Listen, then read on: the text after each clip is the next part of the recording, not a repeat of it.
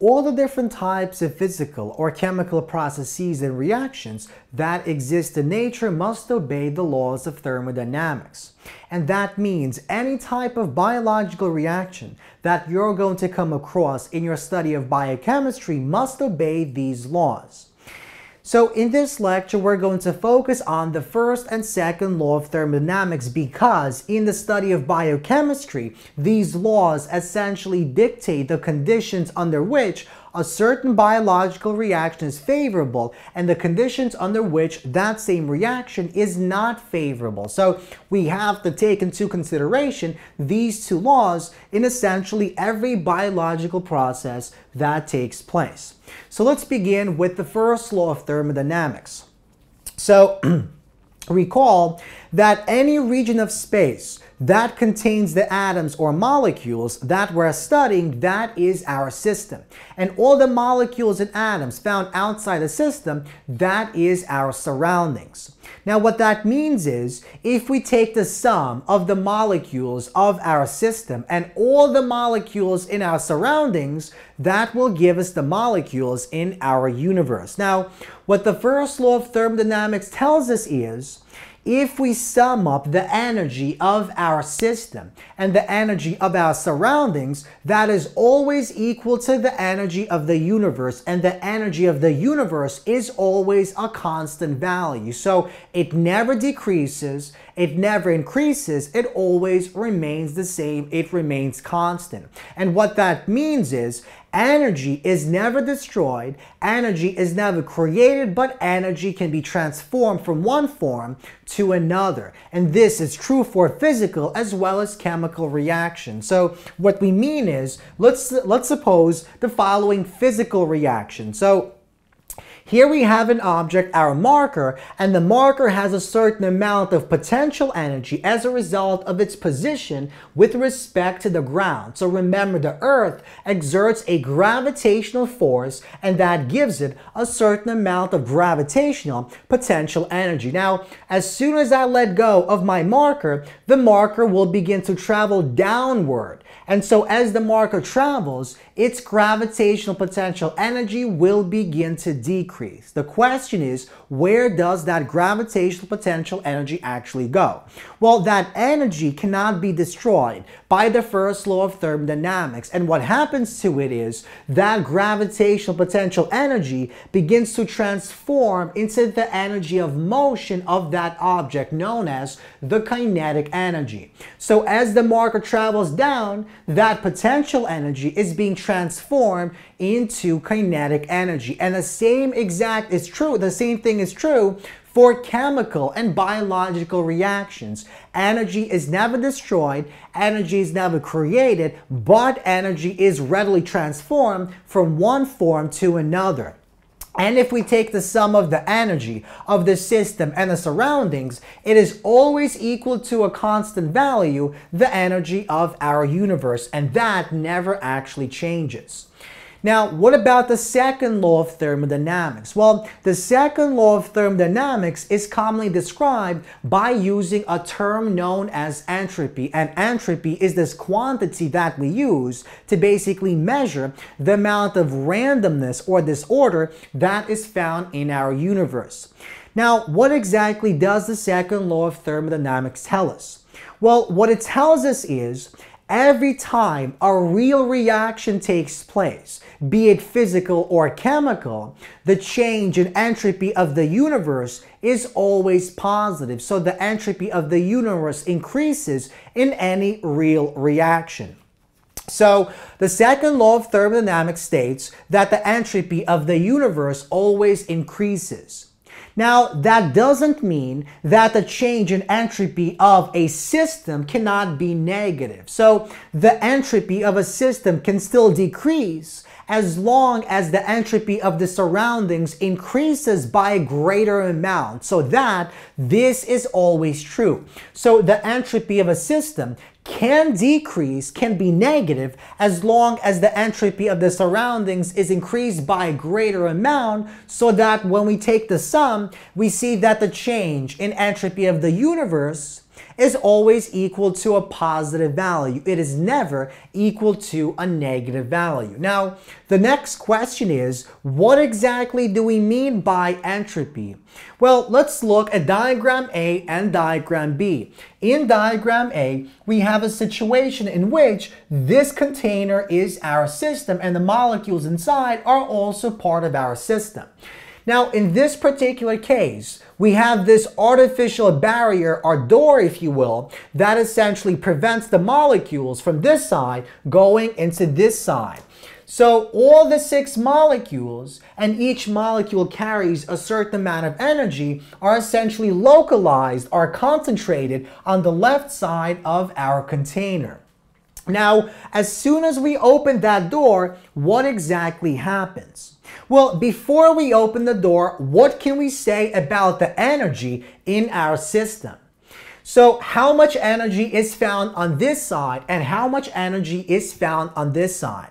Well, notice that we have 6 molecules on this side.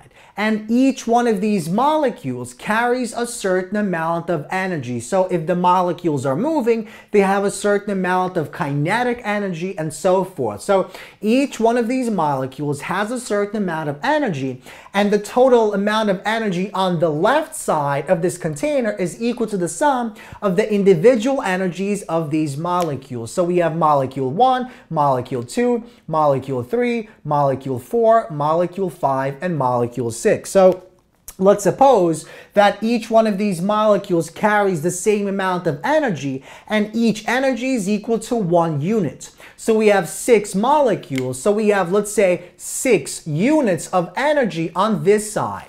Now, what about the amount of energy on this side? Well, we have no molecules on this side, so we have 0 units of energy, and what that means is all that energy is concentrated on the left side and no energy is found on the right side inside our system.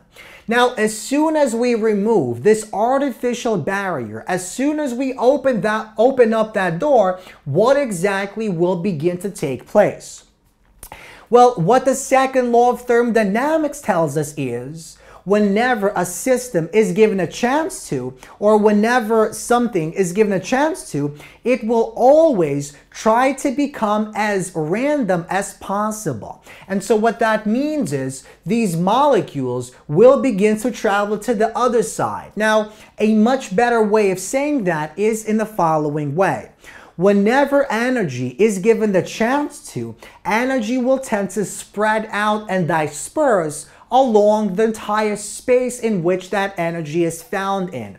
Now, in this particular case, because we had the barrier, energy could not have moved to this side because of that barrier. But as soon as we remove that, the molecules tend to move to the other side, and as the molecules move, they also carry that energy. And mathematically, the most probable case is the case when we have 3 molecules on this side and 3 molecules on the other side. This is the state that has the highest entropy because it's the most probable state.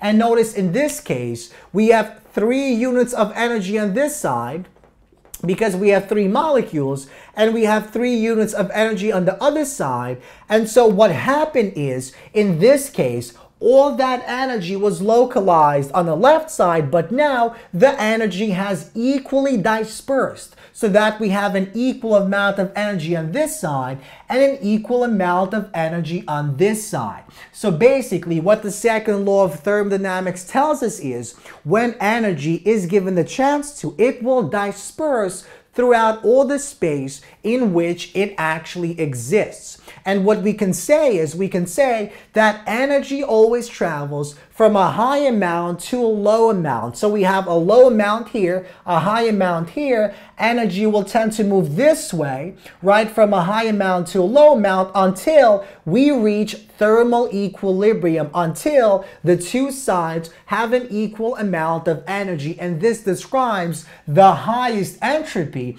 the highest mathematical probability of our system. Now, for every physical and for every biological reaction, these 2 thermodynamical laws must be obeyed. Now, we can even use these laws to explain many different reactions and phenomena that exist in biochemistry. For example, we can use the second law of thermodynamics to basically explain the hydrophobic effect. So let's suppose we have a beaker of pure water. So inside the beaker, all we have are these water molecules that are moving about and which are interacting with other water molecules via hydrogen bonds. Now let's suppose we take two nonpolar molecules and place them into our beaker. What will happen initially?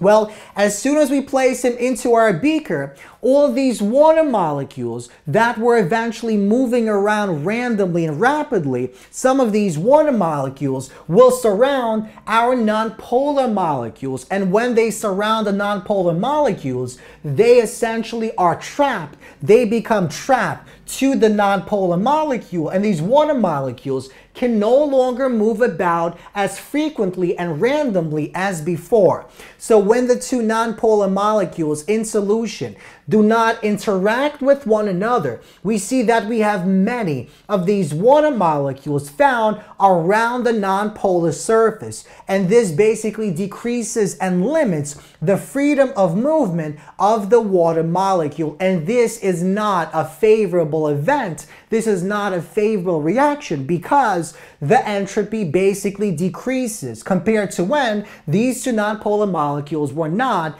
in our solution. Now, what will happen is, because of the second law of thermodynamics, because when given a chance to, we want to increase the amount of entropy of our system and our universe in general, we have the hydrophobic effect take place. And these nonpolar molecules will tend to aggregate because by aggregating, by combining, we decrease the amount of water molecules that are found around the surface because we decrease the surface to volume ratio. And so what that means is, in this case, we had 1, 2, 3, 4, 5, 6, 7, 8, 9, 10, 11, 12, 13, 14, 15, 16, 17, 18, 19, 20, 21, 22, 23, 24, 25 water molecules that were trapped, but now because of the interaction between the two nonpolar molecules, we only have 1, 2, 3, 4, 5, 6, 7, 8, 9, 10,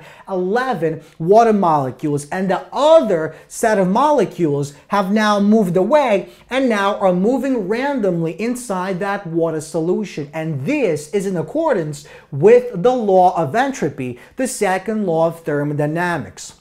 So if the two nonpolar molecules come together via the hydrophobic interactions, they release many of the water molecules that were trapped before into the solution to interact with other water molecules, and that forms intermolecular bonds we call hydrogen bonds. Now, this is in accordance with the second law of thermodynamics because the H2O molecules are more disordered than before. So in this particular case, they had a much greater order because they were surrounding those nonpolar molecules. But in this case, because some of those water molecules left, they are now moving about randomly and rapidly. And so the amount of entropy in our system basically increased. So we see that we can explain the hydrophobic effect by using the second law of thermodynamics. And in the same exact way, we can explain all the different types of reactions that take place in biochemistry by using the laws of thermodynamics. That is, these reactions in biology must obey these laws of thermodynamics.